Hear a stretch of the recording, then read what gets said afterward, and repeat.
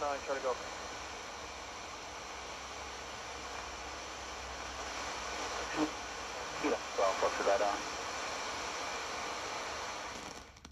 Hi everyone, welcome to the shack. So some of you might have seen the 3 videos that I uploaded about my trip to the Newbury and District Amateur Radio Society Rally 2024 a couple of weekends ago.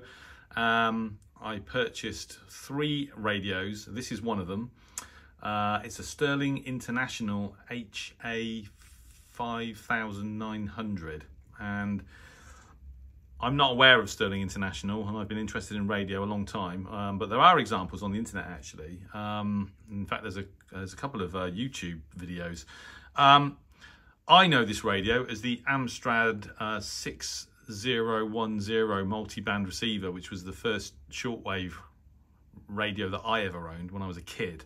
When I bought both these, I bought that as well. I'll do another video on the Amstrad, but I bought them both together at the NADARS rally, and I paid £6 for the Sterling International. And I realised actually afterwards that there's 2 versions of the Amstrad. There's the 6010 and the 6011. The 6010 is from about 1979 and doesn't cover the CB band, 27 megahertz. And there's the 6011 that does. And I didn't notice actually until yesterday. I had the radios for about a week or a week and a half, that the Amstrad that I bought is the 6011 because it covers CB, Citizens Band, and this doesn't. So this is basically the a clone of the Amstrad 6010. The guy wanted 10 quid for this, and I ended up buying this and the Amstrad for 12 quid in total. And I've just been tuning through the aircraft band with it, and it's this isn't a particularly high quality receiver. As I said, dates from 1980, so it's, you know, already 44 years old. I haven't tested it on shortwave, but the Amstrad version that I got as a kid, I remember tuning through shortwave bands, hearing Radio Australia in the mornings before school, but of course, you know, that's a strong signal on shortwave, and all Air India in the afternoons, etc. on shortwave. Obviously back in those days, in the sort of late 80s, the shortwave bands were much more crowded than they are now. But the one I owned, I think I kind of left it my parents when I left. I did buy another one maybe 10 years later, and that failed. The band selector switch failed, and took it apart, and it wasn't worth repairing.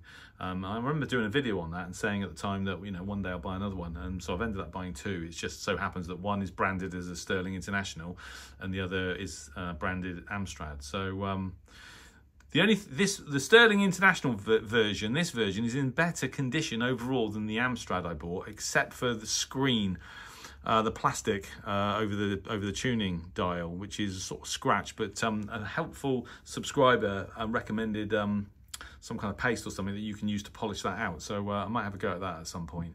Otherwise, it's in perfect working order. You can fit D cells into, I think it's 4 D cells you can put into these, so they are portable. I'm using it, running it off the mains right now. And you know, I've got an emotional attachment with these radios because, as I said, it was the first shortwave capable receiver I ever owned. And when I was a teenager, my dad must have been significant concern about how well I was going to do in my exams, because he offered me £5 for every exam I passed when I was 16, and I managed to pass 8, which gave me 40 quid, which bought this radio. You can there's a website where you can look at online editions of Argos, the Argos catalogue from the 70s, 80s and 90s. The Amstrad version is in there. So I reckon for 6 quid, given that it's in perfect working order, not perfect condition, but okay, you can't go wrong for 6 quid, can you? So there you go. I mean, there are some pubs you can go into, you can't buy a drink for 6 quid. So I thought I got a bargain, and as usual, Newbury Amateur Radio Society and District, or NADARS, Newbury and District Amateur Radio Society rally didn't disappoint, because that's probably one of the best bargains I've ever had. £6 for a vintage multi-band receiver. So there you go. I'll have a play with it and probably upload some videos at some point, but thought I'd share that with you. So that's NADARS Rally purchase number 1. Thanks for watching.